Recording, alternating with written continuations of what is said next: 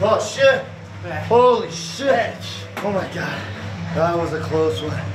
But wins and losses, it's just the road to the Tokyo Dome. You see, what's really important are these IWGP Junior Heavyweight Tag Team Championships around our waist.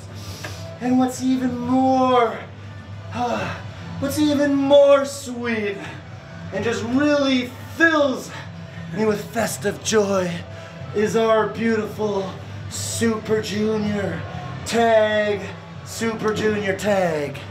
Yeah, that's what these are. Our trophies that represent the greatest year of junior heavyweight tag team wrestling that I dominated, that man dominated.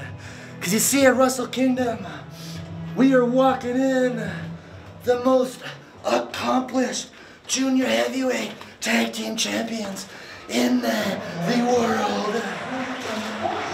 And we are leaving Wrestle Kingdom just as that. Send them home happy, Ishimori, baby.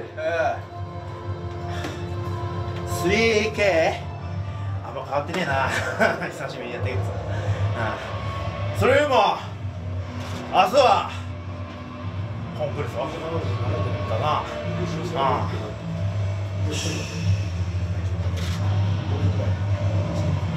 まあ俺はボディービルというより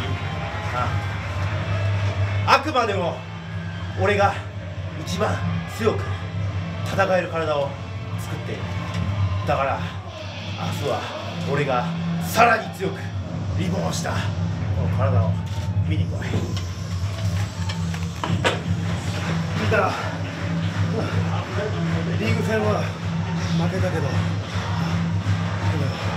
ピーターとの約束は果たせそうだよ。行ってみよう。東京ドームの花道歩かしてやるよ。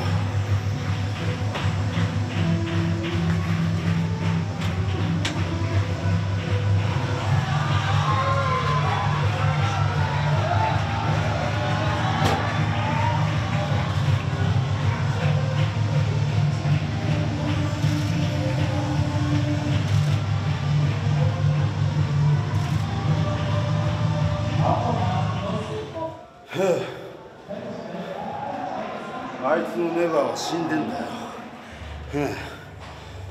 今回、俺が望んだことではないかもしれないけども、あのネバーを復活させられるのはこの俺しかいな